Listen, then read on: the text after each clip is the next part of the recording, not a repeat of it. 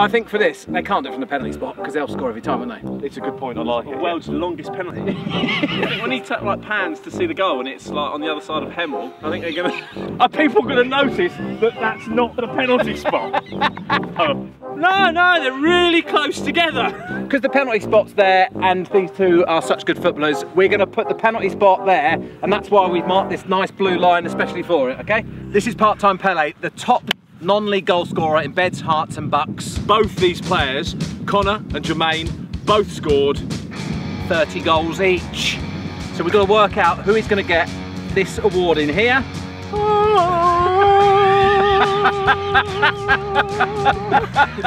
We like it more than they do. We're going to have to do a penalty shootout to decide who wins this one trophy we couldn't afford to. It's Connor Calcutt for Barton Rovers against Jermaine in goal.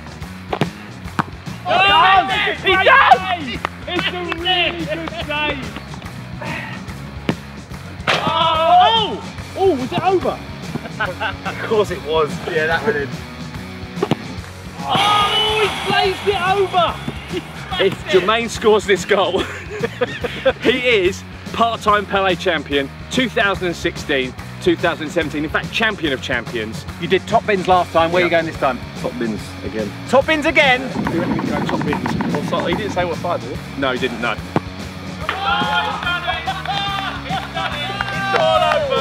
BBC Three Counties Radio, Part-Time Pele 2016-17.